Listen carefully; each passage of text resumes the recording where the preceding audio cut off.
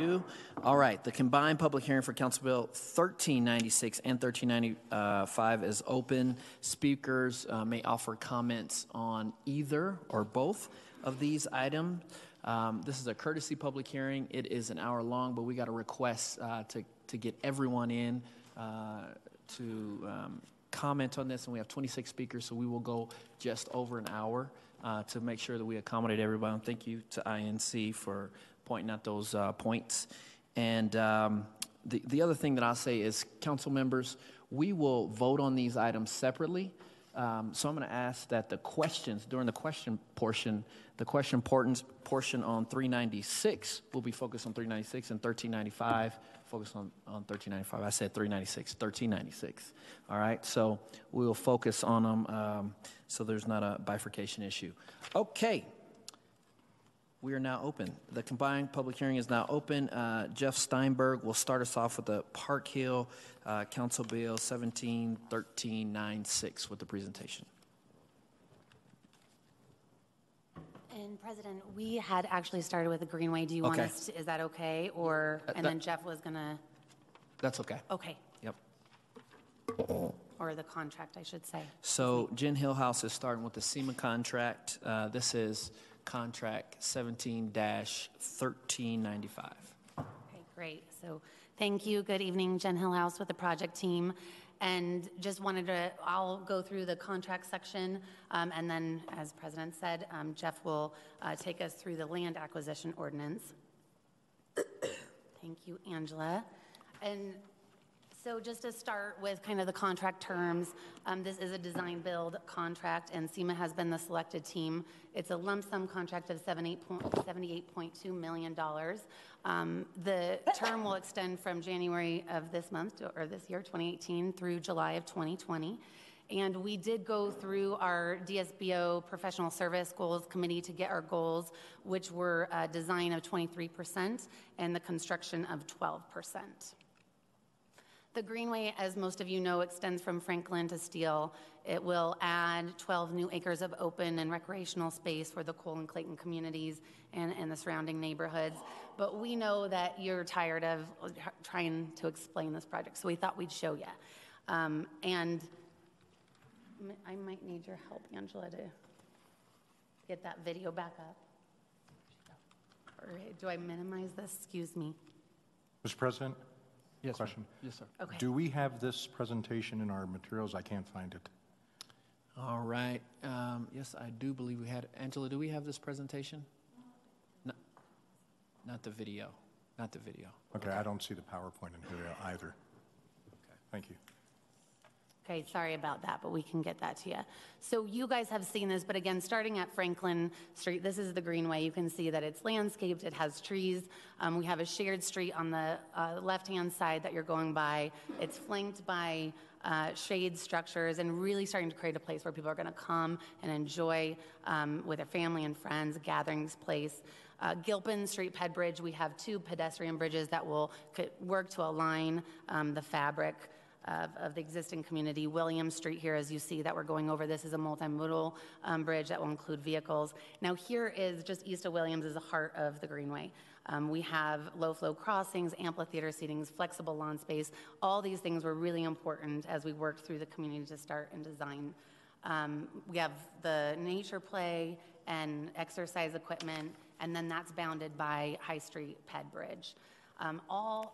Most of the time, this Greenway will be dry outside of major events, and it has a multi-use path along the whole entire length of it. And so not only is it working for conveyance and for that park-like and kind of recreational ability, but it's also providing needed water quality in the basin that will actually clean the water before it gets into the river. So going back, we just wanted to show you a little clip of that. SEMA developed that tool as part of the contract that came with their proposal. And this will be a tool that we use throughout our community process to really, as we refine with the community and work through that design and construction, we'll use that tool to communicate. So going back to more of the kind of the details, this project is within the I-70 VB I-70 Superfund site. The good news is that most of, we've done multitude of various amount of testing, and the majority of the project falls well below EPA levels of concern. So that's the good news. Of the material that we know we're going to find, right? We have lead, we have arsenic, the landfills, those things that we know we're going to find, we will have an MMP, a materials management plan put in place for the project that the contractor will have to follow. And, are we okay? Sorry.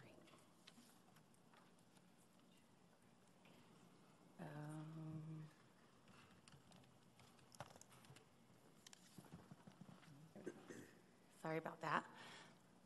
And so the materials management plan that will be created, we will make sure that the contractor follows. We will have an MMP supervisor on site daily, and any of the materials of concern will be excavated and handled appropriately. We also will have proactive air monitoring, so usually we don't do air monitoring until we find something. Here with this project, we've made a commitment, it's very important to the community, that we do proactive air monitoring. We'll also do dust control, and the contractor will be required to have an approved plan by the city that manages that dust in a good manner. Noise is the same way, right? So they can only work at the appropriate times that the permit will allow them to.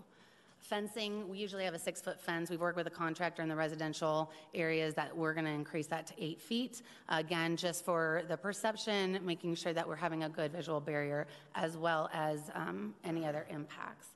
Traffic and communication. So traffic, we will have to maintain access to businesses and residential owners, the residents at all times. And we're going to work to communicate that in advance, be very proactive on our communication. Can you hold on for 2 seconds? Yes, and I was going to hand it to Jeff. But Oh, you are? Okay. Well, I just wanted to let Councilman Flynn, you said you couldn't pull, we figured it out. It was on 1396, so now you're able to pull up all of what you just saw on 1395. Thank you. Okay. All right, great. So I was going to hand this over to Jeff to talk through Parkhill land acquisition ordinance. Okay. Now we're going back to 1396, City Council members. Good evening, council members. I'm Jeff Steinberg. I'm Director of Real Estate for the City and County of Denver. Good transition timing, Councilman Brooks. The land acquisition ordinance is a common tool that the city uses for acquiring property and property interests to construct public projects. Recent scenarios where we've done this is for the National Western Center, for South Broadway, for Federal, and for the 39th Avenue Greenway portion of this project. It's the first step in allowing the city to work with the property owners to access land for the purpose of the detention project. The city intends to follow the Uniform Relocation Act as a guideline. There aren't federal monies in this project, so we're not required to, but that's what we have been using and will continue to use. It includes a process to ensure that the property owners and leasehold interests are fairly compensated, and that will all be part of the upcoming negotiation process. The process will consist of, the property itself has one legal address, so the property will be noticed. The detention area that is anticipated will be required is somewhere between 25 and 35 acres for the permanent easement aspect, and then an additional 55 to 65 acres for temporary easement. So provided that the ordinance is passed, we will send a notice of intent to the property owner, engage an appraiser to come up with values of each of the respective easements that are required. The entire golf course is going to be closed down for the duration of the project, which is anticipated to commence January of 19 and last basically to the end of the year. And then I'll go on. We see March 2020 as the anticipated completion, and that is also looking at the timing of the reconstruction of the project to bring it back to a playable golf course. So the benefits, it says relocation benefits, and that's ultimately the benefits that are going to be paid to bring the property back to being a playable golf course. So we'll engage a golf course architect will obtain bids to reestablish it as a golf course, develop a timeline for construction, and then determine what the damages is to all interest owners of the project. That's what we had for you today, and we're available for questions. Okay, no other material? Okay. All right, we have 26 speakers today. I'm going to call, if you guys can go and find another place to sit, it'd be great. I'm going to call the first 5 speakers. To keep us running pretty quickly, we are going to just ask these 5 speakers to come up, and as soon as they're done, we're going to ask the next 5. So thank you. All right, Maggie Price, Deborah Montoya, Trina Moya, Justin Feider, and Jeff Romeo. I believe that's 5. All right, Ms. Price, you are up first. My name is Maggie Price, and I live at 1465 Fillmore Street. Thank you for this courtesy hearing and the opportunity to speak. In April of 2017, the Inter-Neighborhood Cooperation delegates voted for a resolution to encourage the city to acquire Parkhill Golf Course if it became available, and called upon the public officials of the city and county of Denver, quote, to commit to the preservation of Parkhill Golf Course and thereby prevent all or any part of it from being developed other than for parkland.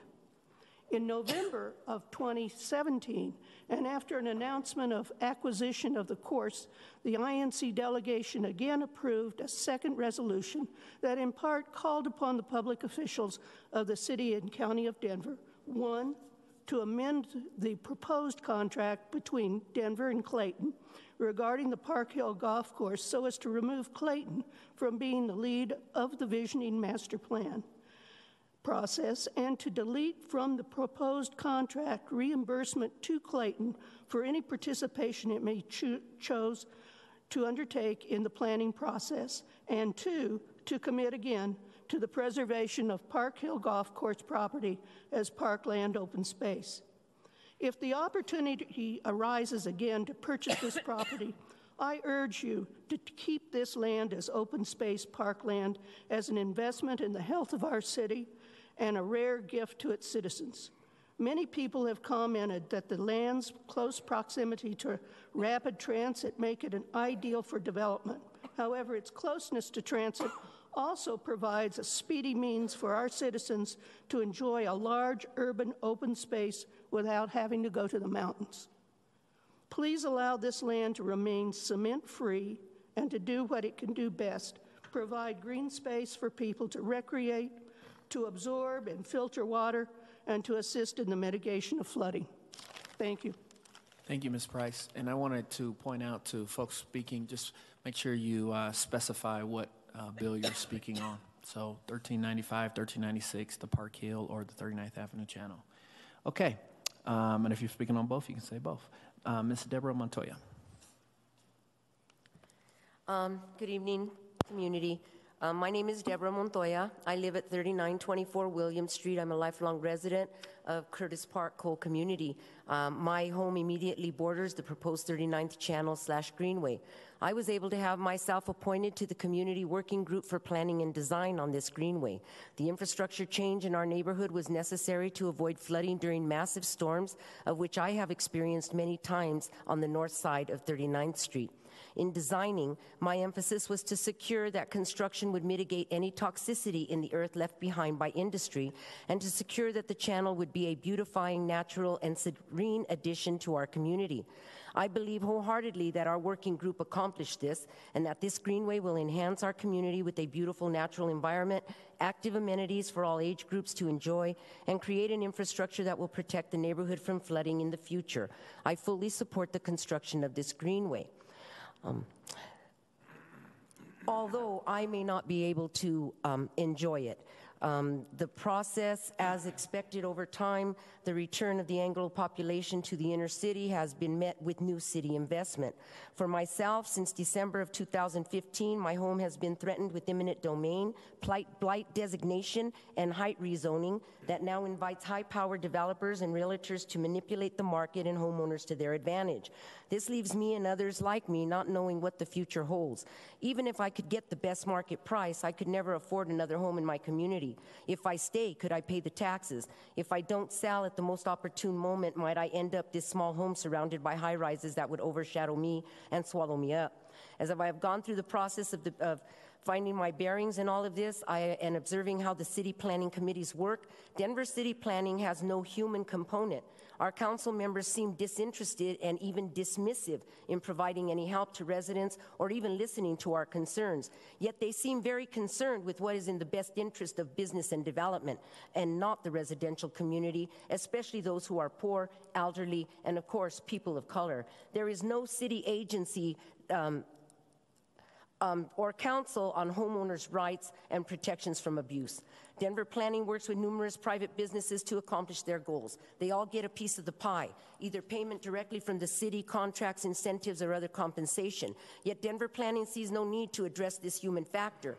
If the city of Denver can pay bazillions of dollars to uplift every business partner in their plans, then it doesn't seem unreasonable to pay for at least a central helpline. Is that too much to ask? No, it's not. So let me ask for more. Give us tax breaks so we can stay in our homes and continue to be the upstanding, contributing residents of our lifelong communities. And or supplement us like you supplement businesses so that we don't end up displaced and in poverty. Be accountable, Denver. Be accountable, Denver Planning. Be accountable, Mayor Hancock. Be accountable, council people. Be accountable. How will you help these constituents? We cannot stop progress. Ms. And Montoya, if we must move, we will. your But our time city is can guarantee that this movement is done with dignity, Thank you, Ms. earned by Montoya. longtime keepers, preservers, Ms. and Montoya. diversity of this community. Thank you. Thank you, Ms. Montoya. All right. Ms. Trina Moya. My name's Trina Moya. I'm a resident of the Cole neighborhood. I'm speaking on 1396, I think, the 39th Avenue ditch. I just want to clarify, although I'm a member of the Cole Neighborhood Association Board, the following comments are my own opinions.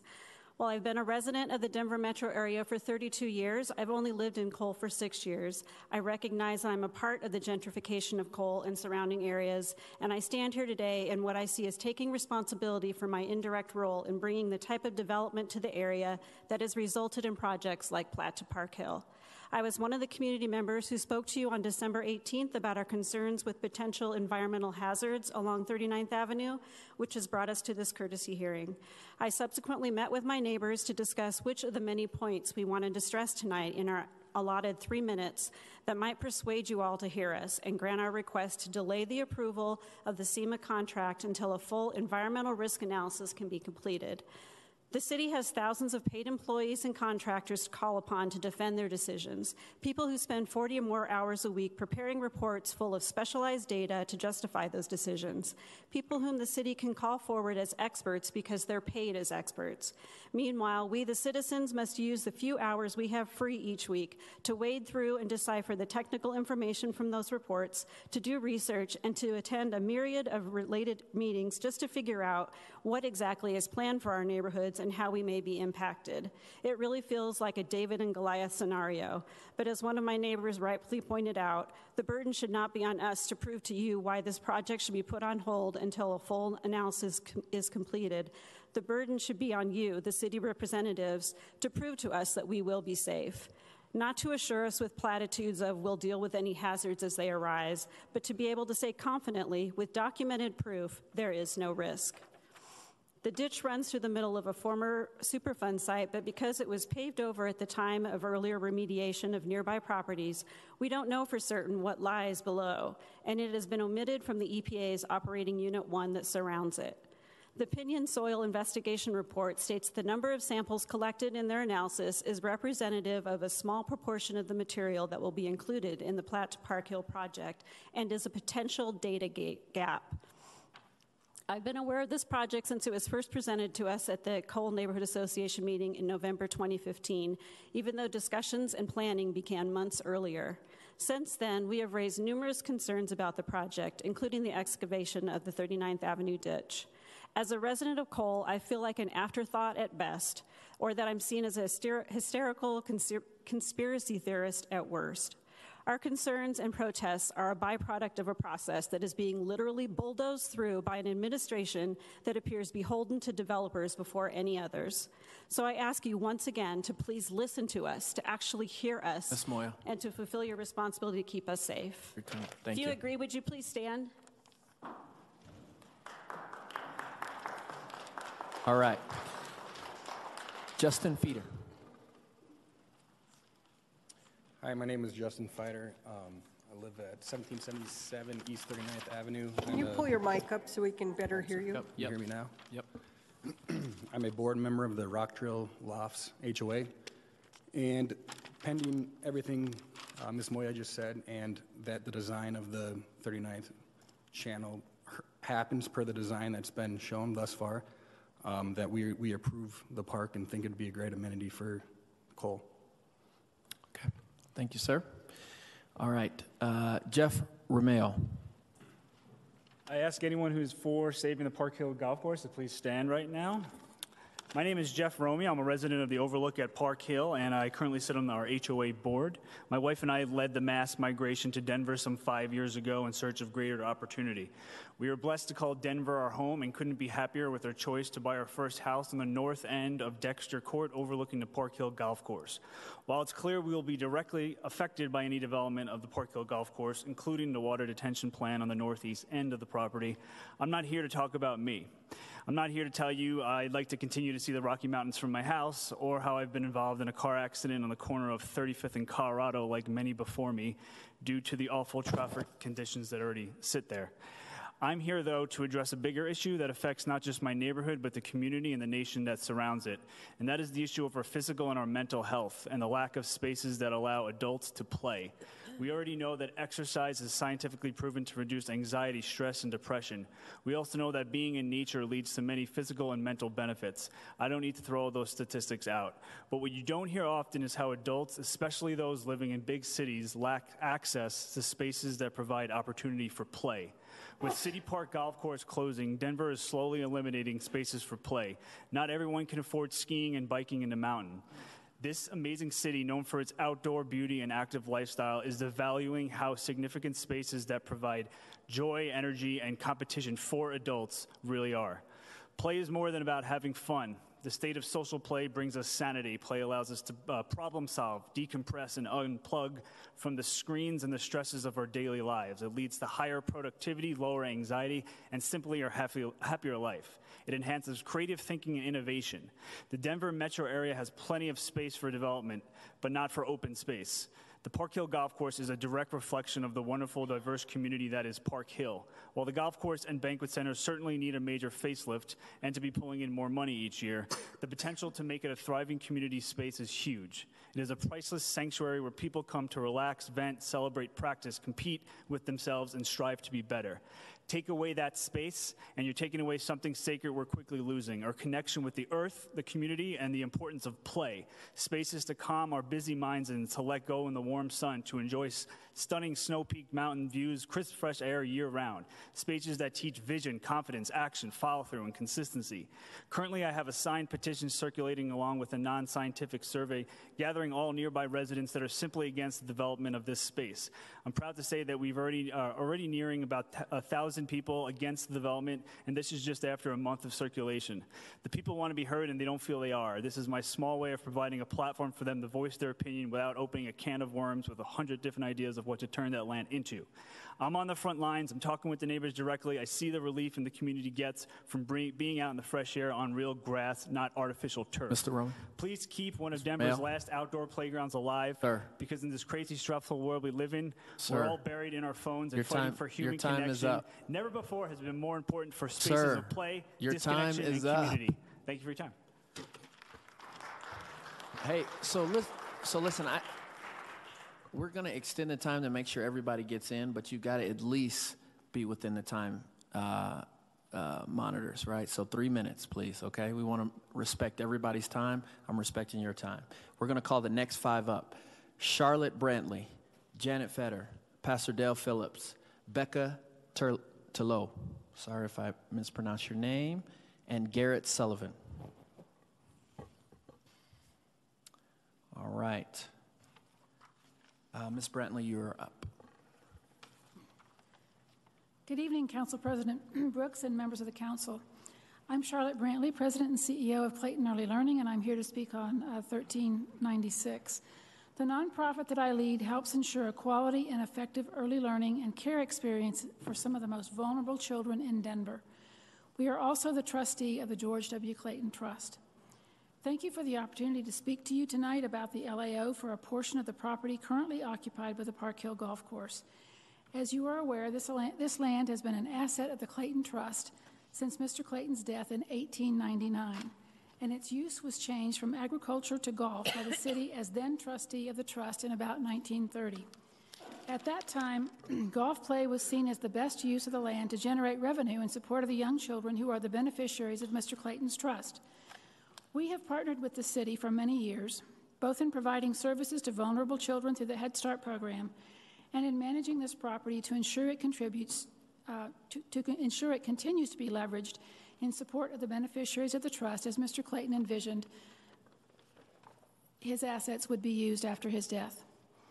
For several years, we have been aware of the city's need for land to solve the flooding that occurs in the Parkhill Basin. We and some of the families we serve have witnessed this flooding firsthand. In addition, we are aware that the northeast corner of the property is a natural low spot and water pools there every time the summer rains come. Therefore, we support this land acquisition ordinance. As the city moves forward with design of the stormwater facility, we ask that you keep in mind that the purpose of this property is to support the beneficiaries of Mr. Clayton's trust. As you know, we have been and will continue to be engaged in a community visioning process for potential future uses of this property. While the exact timing of any potential future alternative uses of the property is not presently known, we hope that the stormwater planning process will be such that future considerations of the highest and best use of the property as a trust asset will be kept in mind. We'd also like to ask that we continue to be involved in the input process for the stormwater planning. Thank you very much, and I'd be happy to answer any questions. Thank you, Ms. Brently. Janet Feider.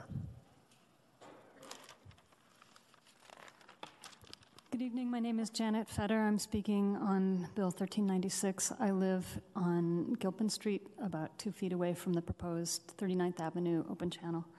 Since I last spoke to you 2 weeks ago, I discovered that old maps of my neighborhood at the Denver Public Library reveal in the empty paved over lot next to my home, there once stood a duplex built sometime around the year of construction of my own home in the 1890s.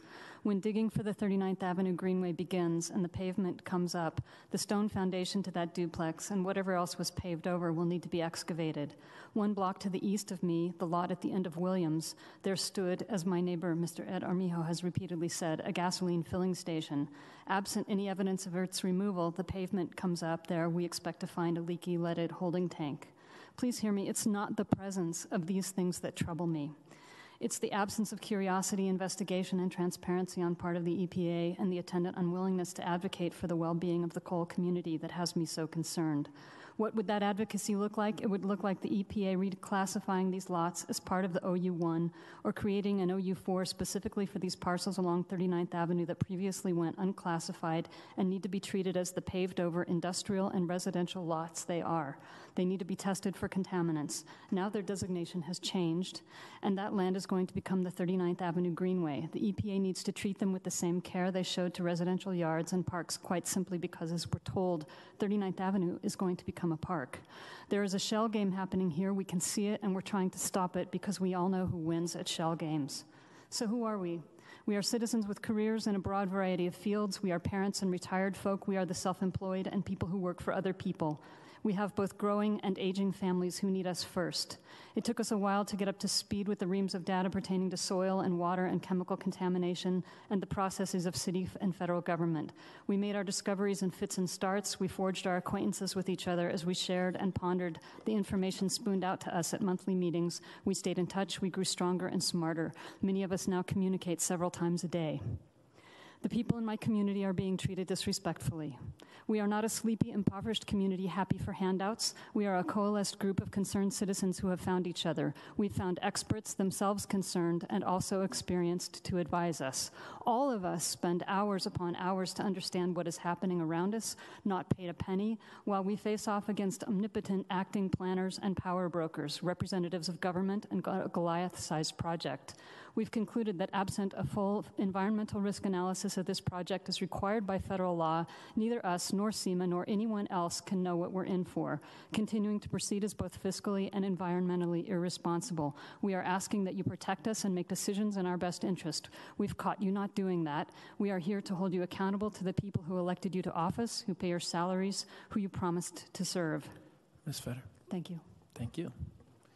All right. Pastor Dale Phillips. Councilman Brooks, and to all the council persons present, I'm Pastor Dale Phillips. I am the chairman of the Colorado Black Leadership Caucus, an organization that comprises about 15 major community organizations that are part of the African American community. In the brief 2 minutes and 42 seconds that I have, I want to try to review 3 important points that I want to make in regards to support for Bill 1396. The first is I do have an affinity and support for what the Clayton College project is trying to do in harnessing the best resources from this property to continue their work with the constituents in that community, namely families from impoverished families that are given an opportunity for early childhood education. As much as I am in support of that venue, I have even a greater ideal that concerns me, even about the conversation that's taking place today, which leads to my second point, and that's the argument regarding open space versus residential space. Very easy for people who have a home to make a decision for people who don't have homes to not have the opportunity to find residence in that particular part of our community. To be able to talk about open space versus residential space, I think, is a great overlook of one of the greatest challenges we have in the Denver community, and that's providing housing for people who need it. We don't need more open space. We need residential space so that those who are having to live in open space because they don't have a home can potentially find residency. So I think that's important for the council to consider. One of the opportunities engaging with the project with Clayton gives us at least the possibility of creating residential affordable housing for people in that community, which leads to my last point. There have been conversations or even concerns about whether or not Clayton should be engaged with the city in trying to create this kind of partnership, which would only leave the other alternative to bring in an outside developer to try to coordinate what would be best placed there in that area. I want to be on record saying that if we have to choose between a partnership from an outside developer or the city, I am on board for working with the city because I feel, as we are doing here tonight, we can hold you accountable for what we want to see happen in that quadrant of our city, to be able to bring what's needed, a balance of residential property, a balance of open space, a balance of business space in that community. And we thank you for your support. All right. Thank you, Pastor Dale Phillips. All right. Beckah Terlouw. I'm sorry if I mispronounced. It's very close. And everybody makes this look really easy, so I'm just going to own that this is terrifying to me. So my name is Beckah Terlouw, and I live in the Clayton neighborhood. I'm the vice president of the Clayton Registered Neighborhood Association. I also serve on the Parkhill Citizens Advisory Committee. So I'm speaking about both issues, the first one being with 1396. Clayton has been actively involved in that process Clayton neighborhood has been actively involved with the Clayton early learning process for over a year. We are very much in support of the bill of the city utilizing approximately 25 acres for permanent detention with the remaining area needed for temporary construction purposes. I really want to take an opportunity to note that Clayton neighborhood is excited about the opportunity to partner on the prospect for how this land will be used strategically. I'm confident that Clayton Early Learning is providing a much-needed, high-quality service to families in our neighborhood, but also to families outside of it. I do encourage and ask for yes and support on that. 1395 is trickier. Two things. Oh, I am nervous. I'm so sorry. But I do want to say that we have definitely been invited to be a part of the process and the planning process with that from the get-go. The Stormwater Systems team has presented at Clayton meetings on multiple occasions and included our feedback as far as the stakeholder working group goes, and we've been able to share our priorities for the new space. We also know that there's been intentions to build relationships with affected businesses in the community. That said, our neighbors have done so much work, put in so much time and energy in researching this piece around the EPA, the safety, and the security. And the fact that we have neighbors who go to work every day, come home and take care of their kids, and they're spending hours advocating, seeking data, seeking information to make sure this is safe, is something that should be paid attention to. So while we really appreciate the process that's happened so far, I definitely agree that we need more data and more evidence and a better analysis to say that what's about to happen in Cole is safe for the families and for the children who live in that neighborhood. And that's it. Thank you, everyone. Sorry. All right. Great job, Ms. Terlouw. All right, Garret Sullivan. Good evening, Council. My name is Garret Sullivan. I am a member of the Parkhill Overlook at Parkhill HOA Association, and I am speaking regarding the preservation of open space, or at least the concept of open space in that area. If it's not returned to a golf course, I believe that we will be losing an important resource. Mr. Romero spoke to all the health benefits of open space, and I just want to second that the remainder of the property that is not used for water mitigation and storage of stormwater be returned as efficiently as possible to a golf course or an alternative use of open space, not to development. Thank you. Thank you, Mr. Sullivan. Okay, thank you all. I'm going to call the next five up. Kimberly Morse, Mike Matheson, Kevin Doyle, and Rex Canady, and Ed Armejo. Ms. Morse, you're up first. My name is Kimberly Morse. I live in the Cole neighborhood, and I have a question for you. Has there been a misuse of taxpayer dollars or possibly an environmental cover-up? And what might this mean for other environmentally compromised areas of Denver? Although pre-excavation testing at Global reported 1% of one sample contained asbestos, the project budget allocated $255,000 for an asbestos inspector to be on site and $2 million for the removal of regulated asbestos-contaminated soil, a much more costly disposal designation than ordinary soil. Through October, more than 80,000 cubic yards of asbestos-contaminated soil has been removed. So are taxpayer dollars being misused for the soil removal, or is the asbestos label being used as a pretext for other nasty debris and contamination at the Globeville site?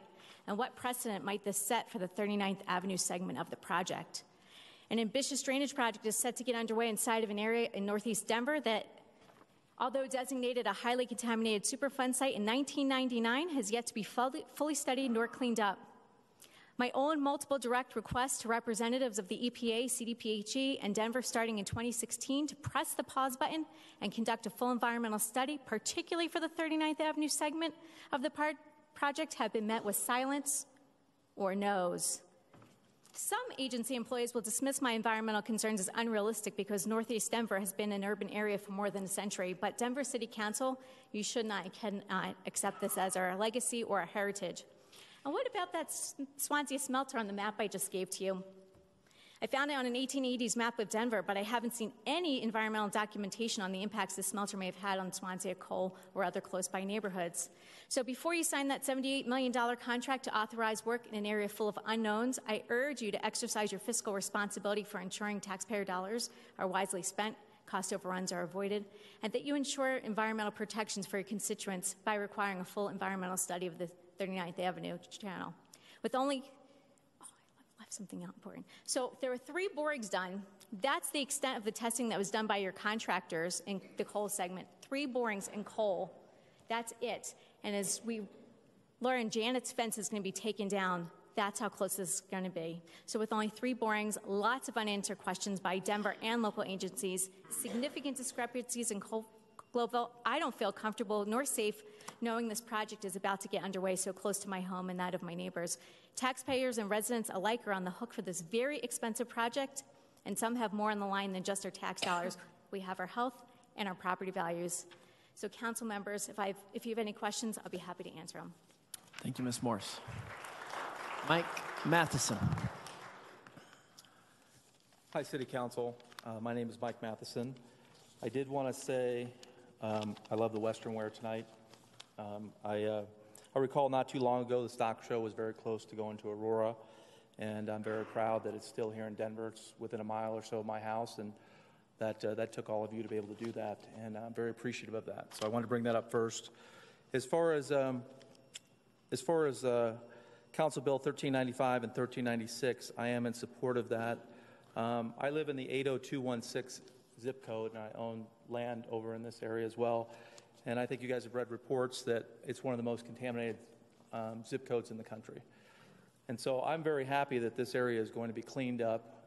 I view it as additional parkland that we're gaining in this area versus losing parkland, and plus we're getting the golf course redone. So removing contamination from an area that I live in, an area I go to every day, being able to have a park that I can ride my bike, go with my daughter, I think is a great benefit. In addition, I've had experience with contaminated sites and cleaning up contaminated sites and finding additional contamination and getting no further action letters from the state. And it does create work, but unless you dig that stuff up, it does leak down into the groundwater. It's very hard to remove. And these types of projects is what cleans up zip codes like the one that I live in. And so I'm very happy to see that occurring. I love the additional open space. The CEO for Clayton Trust supports this project. And I know, because I'm involved with some of the neighborhood outreach and involvement, that the city has been doing this for a couple of years. And I'm very appreciative to be involved and informed. And, thank you for putting this project together and helping clean up our city. All right. Thank you, Mr. Matheson. Kevin Doyle. Thanks for the opportunity. My name's Kevin Doyle. I bought in the Overlook at Parkhill in 2002 with my wife, and we started our family there. Kaufman and Broad Homes, KB Homes, bought that land from the Clayton Foundation at the time, and they did it because the conservation easement was put in place. Without that easement that we're talking about dismantling, my neighborhood wouldn't even be there. And we're one of the most unique and best neighborhoods in Denver. We're an owner-occupied neighborhood, so we don't have a deed restriction, but we do have a covenant put in place by Clayton, by the city of Denver, and by Kaufman and Broad Homes to make sure we were different. You have to sign a waiver that says you're going to be owner-occupied when you move into my neighborhood. Our values are not the same. Kaufman and Broad did that so that people earning 70 to 80% of the area median income could afford in my neighborhood, and they did. I did. And that's still, today, right now, average single-family home in my neighborhood goes for $254 to $268 a square foot. If you jump on the other side of Martin Luther King, you're looking at $300, $350 a square foot. We are affordable housing. That was what we had to be put in for. I want you guys to know that. As people talk about the need for affordable housing, I want to reiterate the need for open space and remind everyone that City Denver was involved in this. And the last time that the city of Denver and Clayton were free to range in the 80s, the Attorney General had to get involved and stop this. I'm not sure Clayton should be involved. I'm not sure any development should happen whatsoever. And I'm not in favor of the land acquisition ordinance at all. I'm not in favor of our conservation easement going away. I just learned last month that our conservation easement is in serious jeopardy. That was not the case when I bought. Our entire neighborhood was sold based on that. We've reached out, and we've done our own surveys, as Jeff Romeo has told you. We have almost 1,000 signatures that are opposed to the development of Parkhill Golf Course. My counterpart, David Martin, over at Parkhill Village, he represents 3 different HOAs. He couldn't be here today, but I'm sure he'd be saying the same thing if he could. they're going to close down the golf course? Where are you going to put all the equipment? Behind my house? My easement that I paid for along with the rest of my residents, we have over $430,000 into maintaining an easement that we put in place. I have been trying to find out what's going to happen to that easement since day one. No one has been able to tell me that. No one. And I've got an email here that I sent to you guys, City of Denver, in 2015, saying we are deeply, gravely concerned about the future of our community. That's in 2015. And we were the last to get involved in this. We were the last to be a part of Clayton's, PCAT committee. That's fine, and we are, blessed to have the opportunity to be involved in this. But you guys need to realize that we've been trying to get in front of this, and springing this on us is disappointing. And I urge you to vote both these measures down. Thank you, Mr. Doyle. Okay, Rex Canady. I'm sorry if I spoke. Yes, Council, this is Rex Canady. And I'm very honored to speak to each one of you individuals here. I'm a longtime resident of Denver and City and County of Denver. I've been here since 1972. I'm a licensed architect and a parent of 2 children at Clayton. And I'm also the chair of the Clayton's Parent Policy Council. I represent hundreds of children and hundreds of parents. I would ask them to stand, but they're the city's working poor. They can't attend these types of events, but I am talking for them. We want to say that we do support the city's land acquisition of the Parkhill Golf Course. It's a golf course. It's an area that's owned by Clayton, and it's used to fund the mission of Clayton. And the mission of Clayton is, of course, as you know, to serve Denver's working families and Denver's 0 to age children that can't afford proper daycare. It does a fantastic job. My child has been there since the age of 9 months, and now she is thriving and ready for kindergarten. I have a 2-year-old foster to adopt son who's been there for a year now, and he has so far has adjusted fantastically because of Clayton. So I would like you to know that the family members and the children of Clayton would like to support you as you move forward with the purchase of your land acquisition at Parkhill for stormwater planning, as long as you know that the area, as long as special interests want to keep it 100% open space, that type of development is probably not going to be able to support the true mission of Clayton, the trust of Clayton, and also the children of Clayton. If it's left open space and we have no resources to raise funds to support Clayton, that mission that was created by Mr. Clayton in 1899 will die. So I just wanted to let you know that is what's on our mind and what is our greatest concern. Thank you. All right, thank you, sir. Okay, Ed Armejo.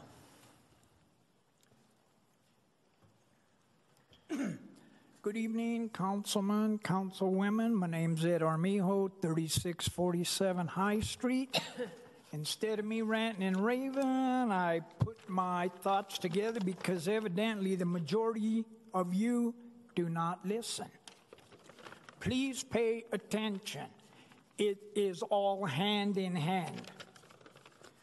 Good evening. I'm very concerned about the 39th Avenue project, both bills. There has been many poisonous chemicals released in the area for more than a century. I was poisoned in Vietnam with Agent Orange. Poisoned. I did not find out until 2006. I have a miserable lifestyle now. In Da Nang, Vietnam, to this day, there are thousands of children that are so deformed their families abandon them because they were poisoned. The airbase in Da Nang has been covered with concrete to stop the spread of Agent Orange. It was in the water, and it still is, and the food supply chain. It was too late. Poison. Most of the Vietnam veterans were exposed. They carry the poison in their DNA. It is passed on to our children. My sons have DNA I carry. My eldest son has a child that is affected. He is mentally slow, and his brain is bigger than his skull to fit in. I have a non-biological grandson I raised since birth. He is 25 now. He's got the mentality of a 7-year-old, and he's got medical issues. His real grandfather died of cancer due to Agent Orange poisoning. Pay attention, poisoning. His grandson is also affected. That's the grandson I am raising. Think about the earth you are going to disturb. No telling what is going to be released. You have kids, you have grandkids, some of you probably have great-grandkids. Put yourself in our shoes that are fighting this. Think about, how would you feel if you knew your kids were exposed to poison and you knew you could have, you knew you should have stopped it? Think with your heart, not with your pocket, not hanging around with all these developers, because I've seen a number of you after some of these meetings wouldn't talk to me, but you was buddy-buddy with the developers. Here's one resolution. So, Mr. Armejo, thank you for your time. Let me read my resolution because this is very important to the audience, or I'll just pass it on. I'm sorry, we got more folks right behind you. Thank you, sir. All right. The next 5, Debbie James, Jason Janze, Jay Morse, and Maria Flora.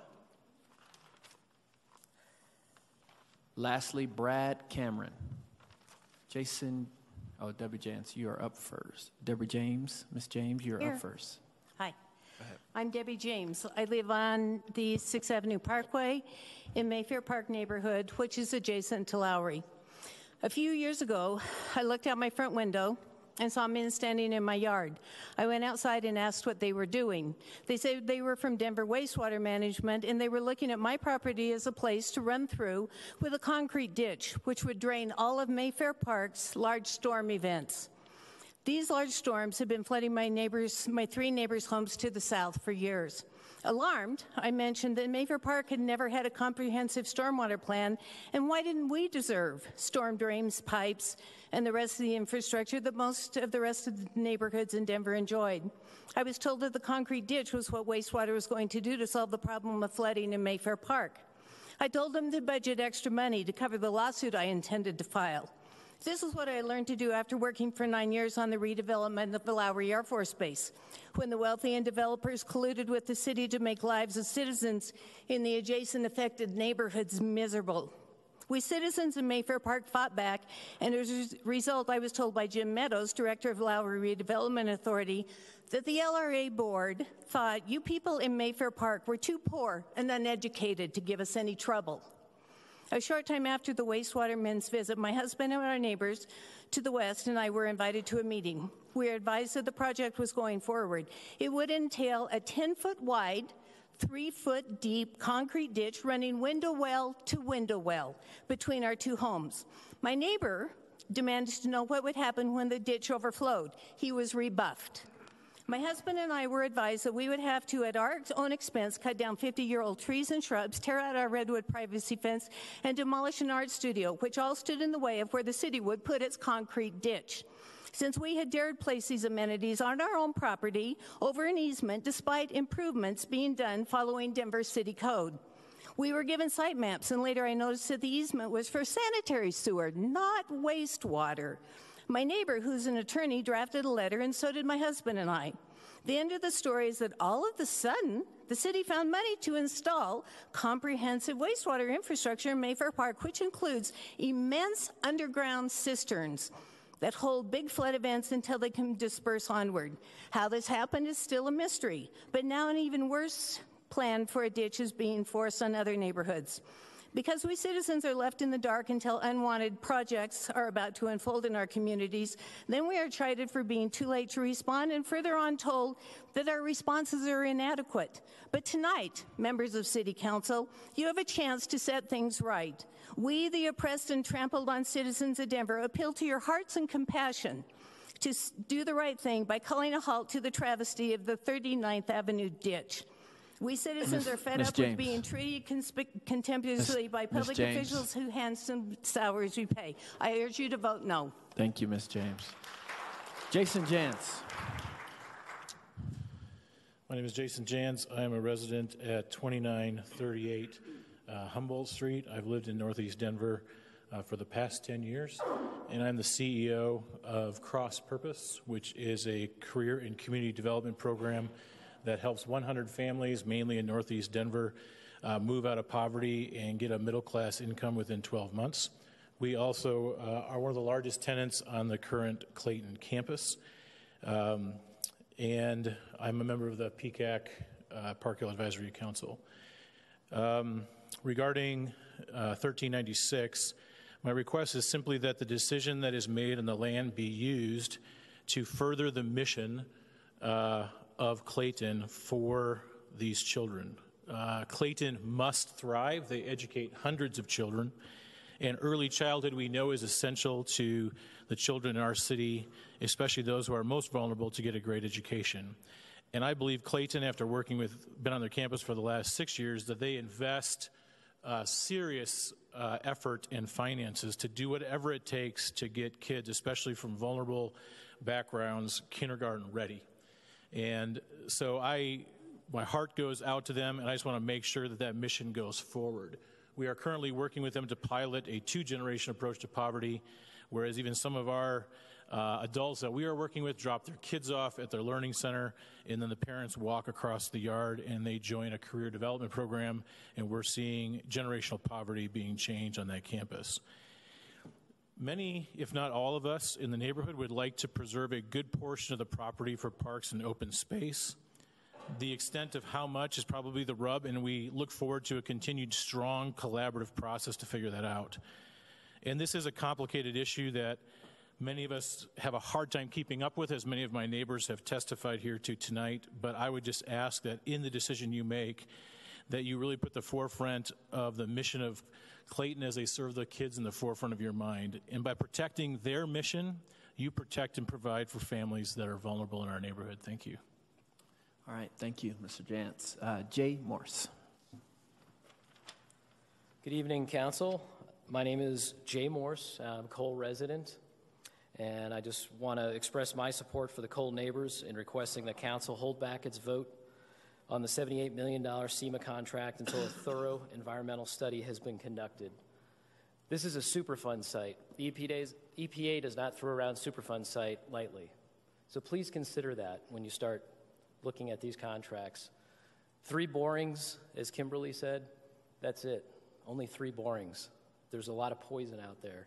So I ask that you take that in consideration and put a pause on this vote until a full environmental impact study can be done. Thank you.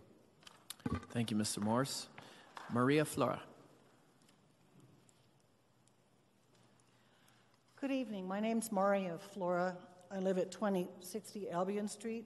I'm here to oppose 1396. I'm an open space advocate. I'm opposed because of my concern for the effect of this ordinance on that open space conservation easement that the city acquired in 1997 for $2 million.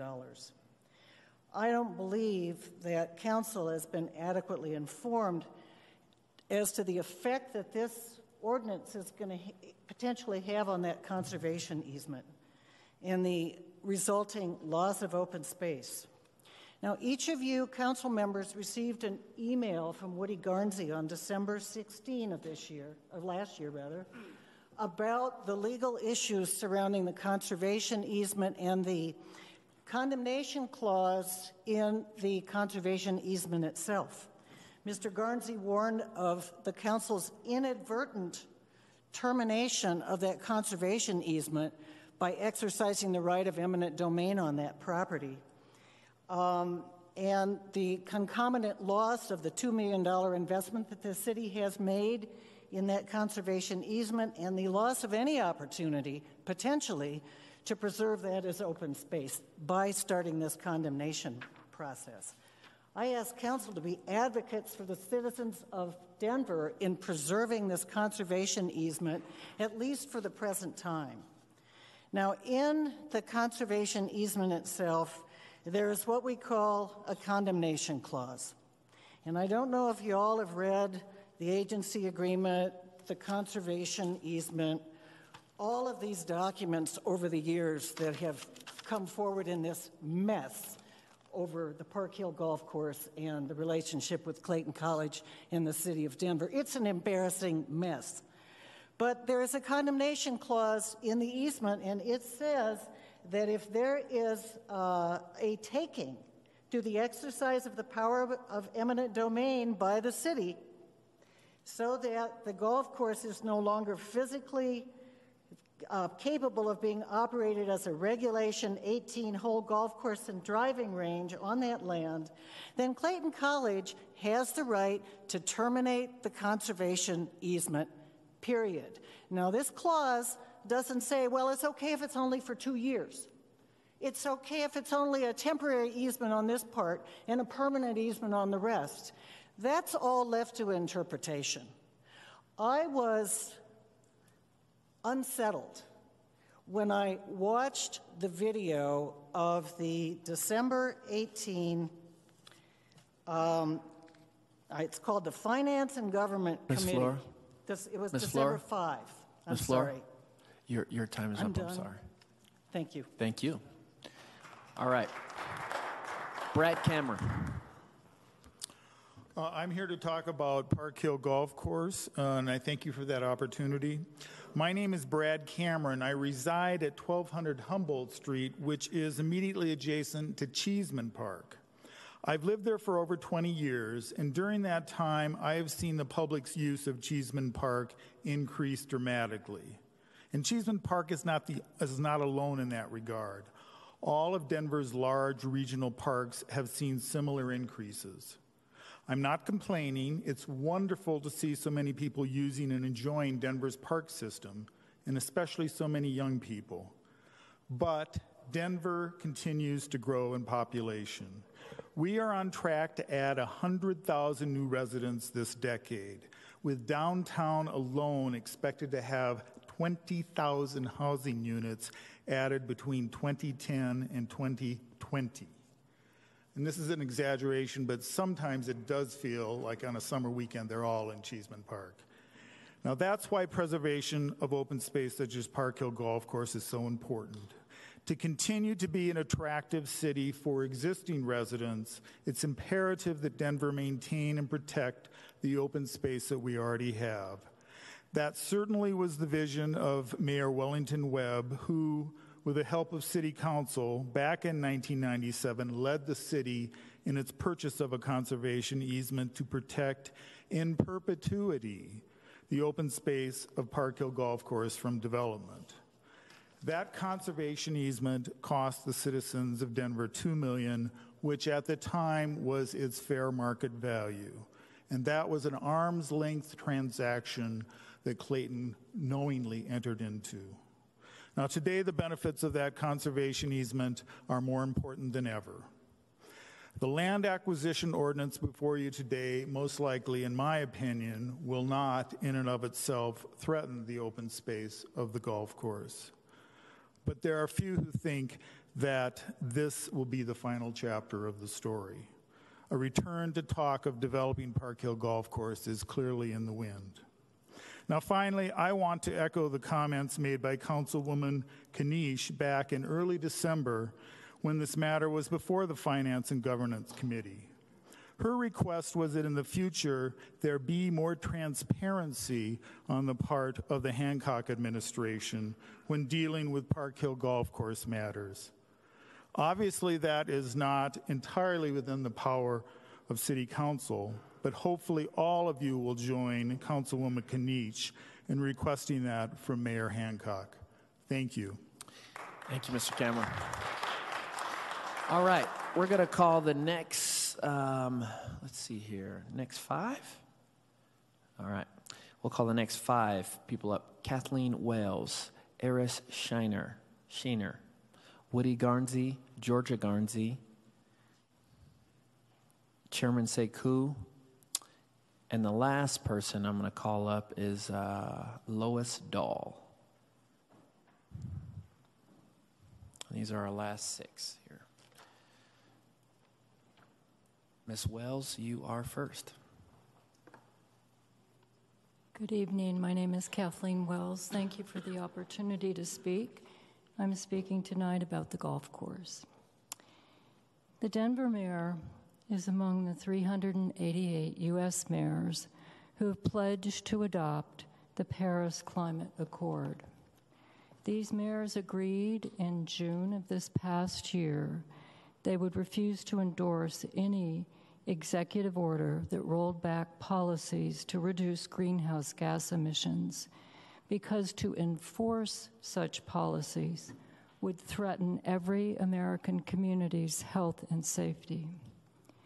Now, the city of Denver recognizes climate change as a defining issue of the 21st century, and the city is committed to facing the challenges of a changing climate through preparedness. These facts have everything to do with tonight's discussion of the preservation or demolition of the 155-acre Parkhill golf course. Why? Because trees, grass, and natural vegetation absorb carbon dioxide and therefore reduce the amount of greenhouse gas in the atmosphere that contributes to global warming. The more open green space we have, the better able we are to mitigate and to adapt to climate change. Why should we care? Colorado will warm 4 degrees by 2050, causing loss of vegetation, reduced water quality, enhanced ground-level ozone concentrations, and human health problems. If you think climate change is real but will occur sometime in the very distant future, talk to me after this hearing, and I'll tell you about my sister who's moving from rural southern Arizona, a place she loves, due to the threat that increasingly severe heat, wildfires, smoke, and dust pose, not only to her way of life, but also to her ability to breathe. We have to meet the climate change challenge. It seems simply incredible. A city that is landlocked would waste a golden opportunity to maintain a golf course or to create a regional park in light of the serious climate problems we face. A decision to develop rather than to preserve or expand green space would be an example of a seemingly innocuous or even positive public policy decision that, in the end, is at odds with our community's best interest in the most fundamental sense. Our growing population of young people, most of whom want more open green space, love the outdoors, are committed to environmental, including climate-related causes, understand this issue better than any other demographic. Perhaps it's not, therefore, surprising that... I'm sorry, Thank you so much. Up. Thank you. Next up, Ari Shiner.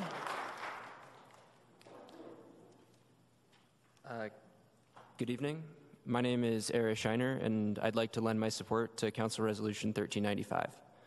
I've lived in central Denver for my entire life, and although I'm a new resident of Cole, my wife, Charlotte, and I now own and live at 3846 Gilpin, the house on the southeast corner of 39th and Gilpin, directly adjacent to the planned greenway. I believe that the greenway and open channel is an excellent use of the land along 39th Avenue.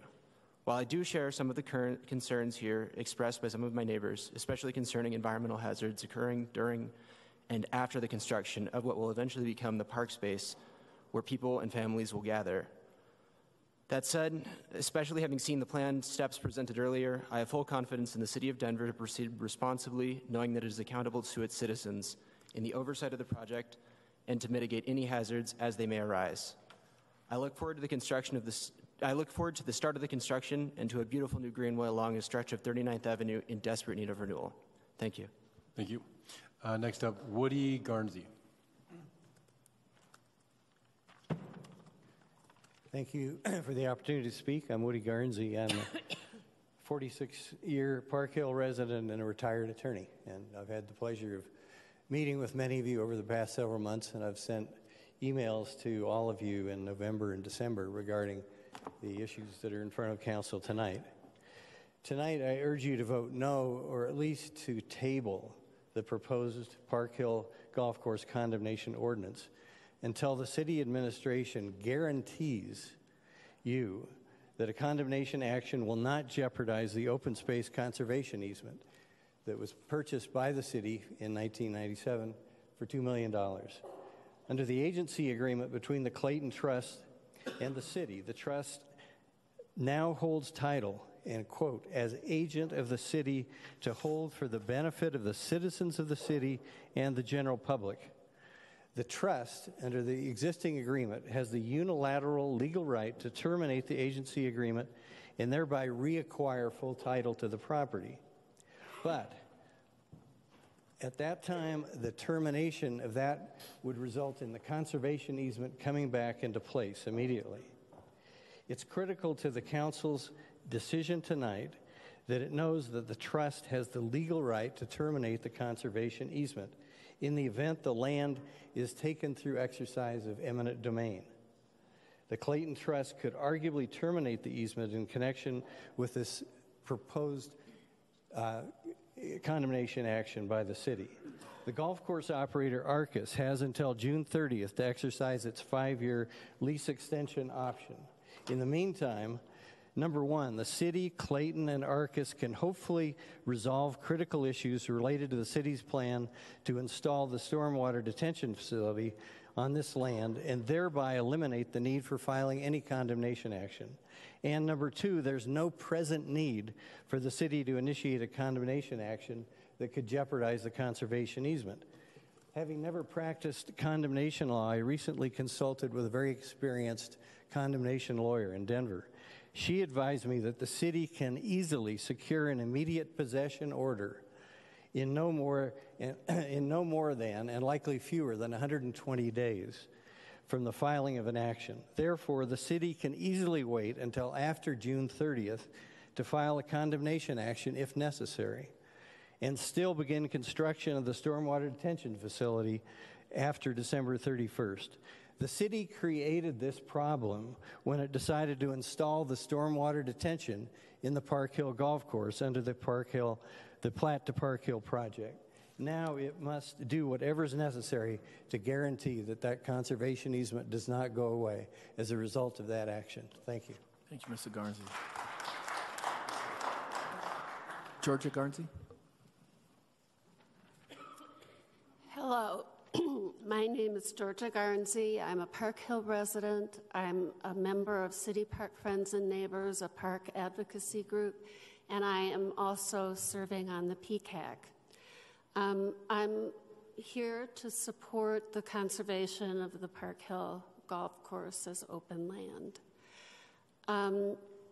I love the way this meeting started because you addressed what I love so much about Denver, its history. When I came here 40 years ago, I fell in love with the light. First off, I'd never seen anything like it, and I knew I'd found my place. And I loved the sheer guts and vitality of this place. It's such a young city. It was founded in 1856. The history and the people that work so hard to shape it and lead it are so vivid and accessible to me. The city's early commitment to open space particularly has astonished me as I've studied Denver history. And you have to wonder, when all these traders and cowboys and farmers and whatnot came here, it was empty. It was sand and tumbleweed and jackrabbits and cottonwoods and not much of anything. And they came and invested their hopes and their dreams and their love of this area to make something, to shape something wonderful, which is what we're experiencing today. In 1882, Mayor Sopris this is 25 years after the founding of the city, led an effort to purchase 320 acres of land in where City Park resides today. And it was out in the boondocks. There was nothing out there. What inspired them? They knew that they wanted Denver to be something special. The 320 acres was not incidental. It's half what Central Park is, and that was intentional. They saw Denver as being competing with New York City and San Francisco. It was to be the Paris of the plains. At the turn of the 20th century, Mayor Robert Speer came forward, and he'd been inspired by the City Beautiful movement. And he implemented again another vision for open space of parklands connected by beautiful boulevards and parkways. Ms. Garnsey, I hate to interrupt you because you're on a roll, but well, I hope I've inspired you as the next leaders of shaping this beautiful city to think about the open space. Thank you. All right, Chairman Seku.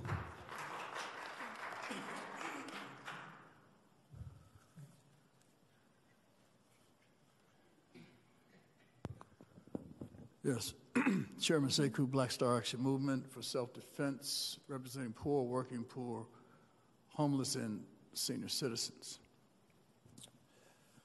You know, I don't want to be redundant and repeat a lot of stuff that's been said, but I heard one thing that was very disturbing. The people don't trust government. They don't trust it. Now, for some of you that are new, that's a serious caveat that you got to carry because of previous decisions and experiences that people have had with previous administrations and city council. And I was talking to a former council member, and Paul, you know who I'm talking about. She said one of the issues that she had by serving 12 years on council was that she was very naive, and that she accepted things on face value that was not true. And in the process, as she reviewed her term, she made a decision to come down and lobby city council members who were new to share with them, you need to do your homework. You need to see the context, and you need to pay attention as to what is being said within a historical context. Now, we have a strong mayor position and a not-so-strong city council in terms of how decisions are made. So many times, decisions are weighed down and they're convoluted because people actually in city council, and we've all seen it, vote for things that they're not necessarily for, just on the strength of they want to get some stuff done. But now we got a serious situation here, all right? And that is city council, and I beseech you, must restore the confidence that the everyday people have in this body. And in the process of doing that, you're going to have to vote for some things that you don't care for, and yet at the same time, I'm suggesting to you, if you don't feel it, don't vote for it. Don't vote for it. Don't vote for this. Don't do that.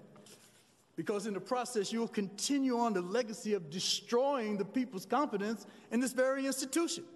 And this institution means more to the people than the people who come and go as elected officials. I've seen many come and go. But the people are always still here. They still come. And I've never in my life of 65 years of living in this city, and I've lived all of my life on the east side from 5 Points to Parkhill, I have never seen an administration that would pit neighborhoods against one another and have people arguing about stuff when it requires teamwork. Thank you, Ms. Seku. Thank you, Ms. Seku. All right, is Lois Dahl here? Okay. You are the last one. Not least. No. Last but not least, Ms. Dahl. I am not going to try to speed talk or read or anything. I have some information that I could say, but everybody else has said it already. I'm talking about the 39th Avenue ditch. I live 4 blocks from there, and so I'm here as a selfish person, but selfish for my whole community. My daughter and her husband and my 2 grandchildren live a block from the ditch proposal. I am very concerned that not enough testing has been done, not enough EPA backing and interest in the situation of digging up a Superfund site and letting the stuff fly all over the place while it's being done. We are told, I started helping work on this in 2015. We're told, I've been to many, many meetings. We're told that, well, we're going to wet it down when we dig it up. I don't feel like that's going to be the solution. That might help. I just saw them wetting down the tram building as they were tearing it down on one end of it. The dust was flying everywhere, including in my house. My grandsons are 6 years old and almost 4. I have an interest in keeping their lungs pink and healthy. And as Ed said, you don't know what's going to happen 20 years down the road when your children, your grandchildren, and so forth are exposed to this kind of thing, flying in the air when it's dug up and scattered around. You don't know 20 years from now if they're going to have lung cancer or what else. I think it's really important for people who have the opportunity to safeguard our neighborhood to do it. You can put a hold on this until this testing is really done right. And so that we know that when it's dug up, if it's dug up, I hope it isn't, but if it is, if it's going to be done right so that it is not polluting our neighborhood. People have been living there for a lot longer than I have. They have children, grandchildren, and stuff living in the neighborhood also, and we're very worried about this. Thank you. Thank you. All right, I want to thank everyone who stayed the entire time and spoke. We got to all of our speakers, and thanks for paying for parking, coming through security, sitting on those hard benches. You did a great job.